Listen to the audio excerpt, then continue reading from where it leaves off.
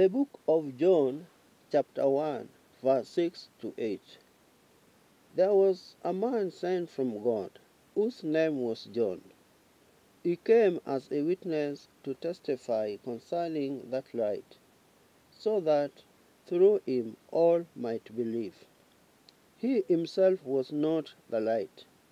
He came only as a witness to the light. We, like John the Baptist, are not the source of God's light. We merely reflect that light. Jesus Christ is the true light. He helps us see our way to God and shows us how to walk along that way. But Christ has chosen to reflect his light through his followers to an unbelieving world, perhaps because unbelievers are not able to bear the full blazing glory of his light firsthand.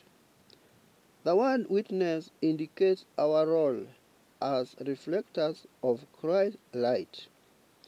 We are never to present ourselves as the light to others, but are always to point them to Christ the light.